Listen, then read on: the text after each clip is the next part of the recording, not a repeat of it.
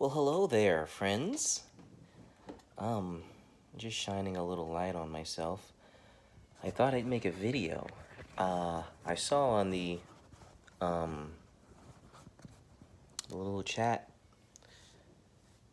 Bonnie put up something about entity attachment, and that was really good. So I thought I'd expound upon that, and it was good to see you, Bonnie. I remember talking to you, and I finally got to see you and hear your voice. So that's awesome. But anyway, um, so in my book, I wrote about this guy named Peter Gerlach, okay? And he's still got his information on the internet. He's got some videos on YouTube, and he's got a website. I don't know if he passed away or what, but past few years, he hasn't put anything up, so, you know, I don't know where he is. But he's got some excellent information. And when we talk about entity attachment, yes, there are entities that do attach. Hence the word entity attachment, or the phrase. But there's also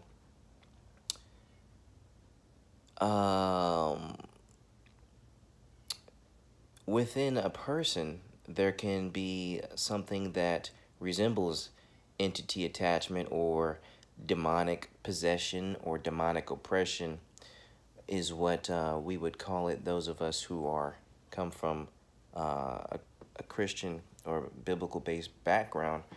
We usually speak in terms of spirits or demons and things of that nature, disembodied, lost souls, all those types of things, which do exist, okay? But Peter Gerlach's work, he brought a different dimension and something that's somewhat ignored. When a person has a fragmented soul due to trauma, different parts of that person's soul that has been fragmented, they begin to somewhat mutate, and they cause problems in a person throughout their entire life. So for instance, if a person got, let's say, verbally abused pretty heavily by one of their parents growing up, if it's bad enough, a part of their soul, and it doesn't take a whole lot for a child, most of these fractures in the soul happen during childhood. A person may have a fragment of their soul broken off at, say, 7 years old. And that person remains, that fragmented part of your soul remains a 7-year-old. It remains a 7-year-old who is verbally abused. And what it does is it tries to protect the soul. It tries to protect the overall person. So what it does is it creates it might create a sub-personality that is extremely untrusting and extremely cold. They don't trust people, and they're not able to accept love from others. And they're not able to accept love from others means that they're not able to give love to others either. So that 7-year-old sub-personality turns itself into some type of very cold and seemingly evil person. And different triggers throughout an adult's life will bring that sub-personality up. Okay? So that person is, that sub-personality, it has been created in order to protect the person from being hurt and then protect the person from dying or suffering the pain of consistent emotional and verbal abuse. But it comes to a point in time when that individual grows up, and now he is an adult and he has his own life and he's not around that parent anymore, so it shouldn't bother him anymore. But yet that subpersonality has been within for so many years, and it's had so much power, and it's been able to do so many different things in so many different situations in that person's life, that it's not going anywhere now. Now it's being fed. It's being fed, so it is mutated, and that subpersonality is now, it now displays the characteristics of a demon.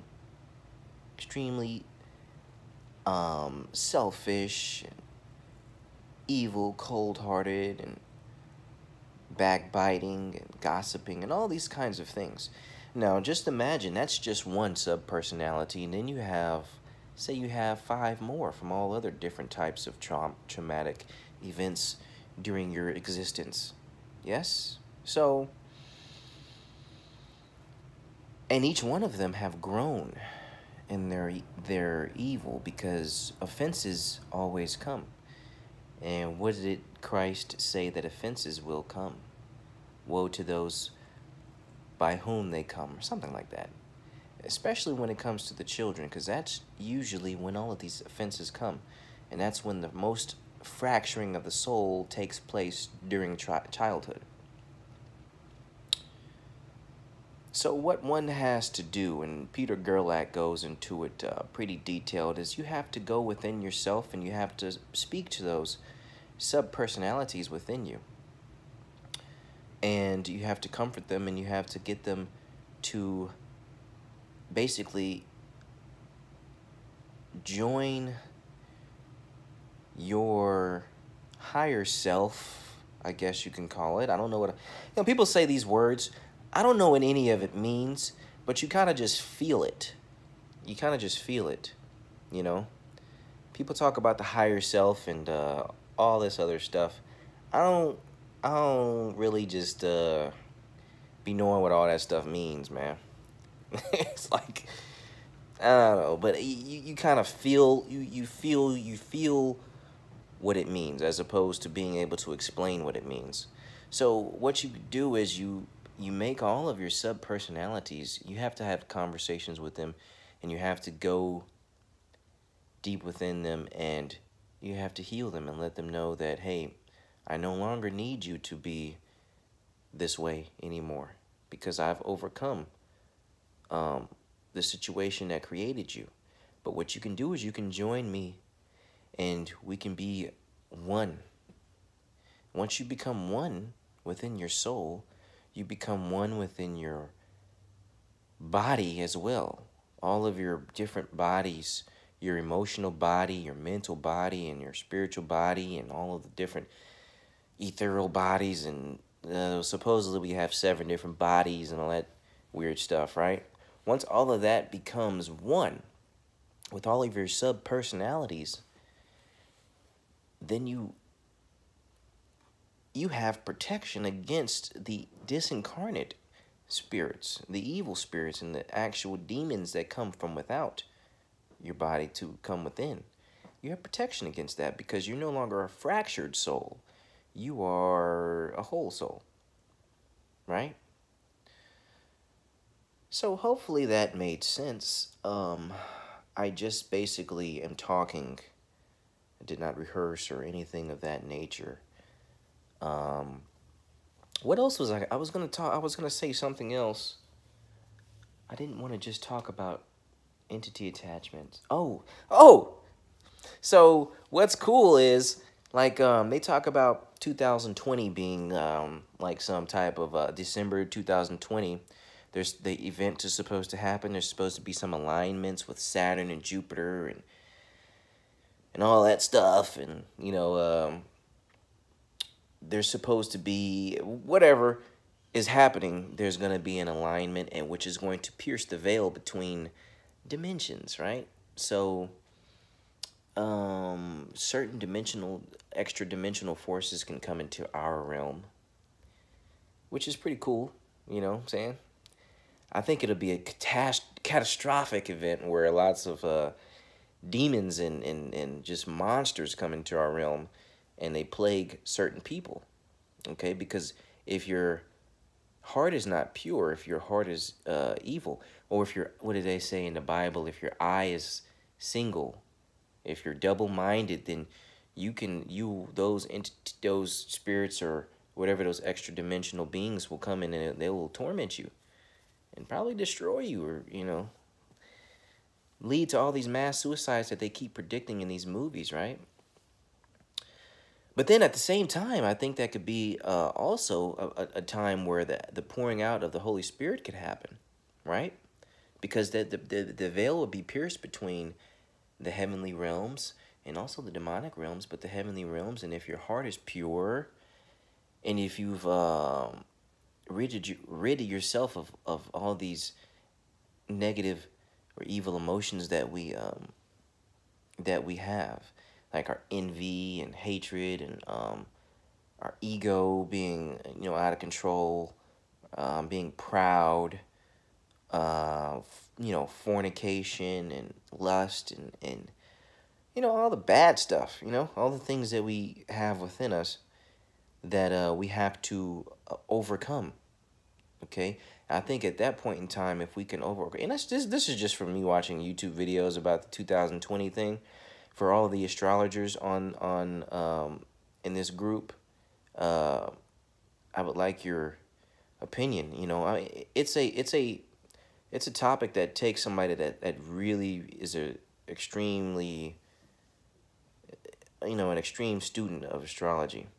I do astrological reports myself, but it's more numerology than astrology. I do a little bit of astrology. I put a little bit of astrology in there, but mainly I do your numerology reports, your life path, all your numbers, your cycles, and all that type of stuff. And I do an entire, it's about a 50-slide presentation that I do for people. If anybody wants one, you can get it on my website. And I also have my book on my website and everything as well. But half of that stuff, guy, I don't even remember what I wrote in my book, because I do remember some of it, but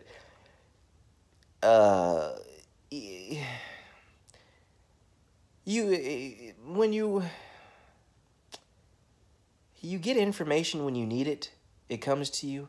I feel like you just you speak by the Holy Spirit, I believe, because I'm Christian. So I believe in the Bible, and I believe that you speak through the Holy Spirit when you're through the inspiration of angels or the Holy Spirit or whatever, when you're really in tune. You know what I'm saying? Or you could speak from demons, cool too. But I don't think I do that. I'm pretty sure I don't, but maybe, but I'm pretty sure I don't. I'm not a perfect human being, but I don't think I'm channeling demonic spirits. But hey, I don't know. But anyway, so a lot of the stuff that I get just comes to me, right, during certain times. And then, when I do my numerology reports, it's all scientific, so the numbers are easy. You just add up, the numbers are easy. Anybody can do the numbers, but I kind of try to connect to the person, knowing their name and knowing, a little bit about them. I give you a questionnaire, and I want you to tell me how was your childhood and stuff like that, so I can kind of connect to you on a spiritual level, and then I kind of give you my intuitive feelings about, how I feel you should structure your life and things of that nature, right? But I'm not like a dude, I don't remember all these scientific terms, and like I was talking about the higher self and all that. People get all, I don't know nothing about all that. I understand it to a point, but people do like 10-hour series is on how you create your own reality, and yeah, I get it, but to me it doesn't take 10 years, for me to understand that. It's just like you just get it, and then when you teach, the key to teaching is teaching so that other people can understand it. The key is not trying to make yourself look smart. It's to teach so other people can understand what you're saying, and they can break it down and they can utilize it in their normal everyday activities. That's the key to teaching. And, you know, the really good teachers, man, you know, they channel the Holy Spirit, or they channel whatever spirit that's going to give excellent information that people can utilize in their everyday life. Okay, so if I if I look like I'm not very knowledgeable, I'm probably not. You know what I'm saying? But if you can pick out the nuggets of wisdom, you can apply it to your everyday life, and you can be very successful. So Peter Gerlach's work, again, with the fracturing of the soul, which can create somewhat of a demonic type of presence, but yet not really be demon possession or entity possession. That can happen, and that needs to be healed and rectified, okay? Which will give you certain protections against real demonic spirits. And then once we get this whole what's going to happen in December 2020 thing understood, we need to purify our hearts, you know, for that time. Maybe nothing's going to happen, but just in case it does happen, you want to have a pure heart, and you want to be connected with God. You want to be connected with the Father, and you want to be connected with the Spirit, the Holy Spirit, the Mother, right? And so that we can be a children of God, right? And Christ, he said it best, you know, he's our teacher. Well, he's mine. I mean, everybody doesn't have to believe him, but I haven't read or heard anything that he said that was wrong up until this point, right? I don't think he said anything wrong. So I think he was the first person. I think he attained what we seek to attain. He attained oneness with God, but because he overcame his fleshly nature, he overcame all of the negativity that's within each one of us. And he did that so that we could see an example, and we can overcome all of the sins that we have in our bodies. You know what I mean? In our spiritual bodies, our ethereal bodies, whatever bodies that we got, you know what I'm saying? That have accumulated over our many, many lifetimes, because they accumulate, right? But anyway, this was a long video. So, talk to you guys later. Maybe I'll make a video next time on astrophysics or supersonic speed technology and magnetic G-force, all that type of stuff. Peace.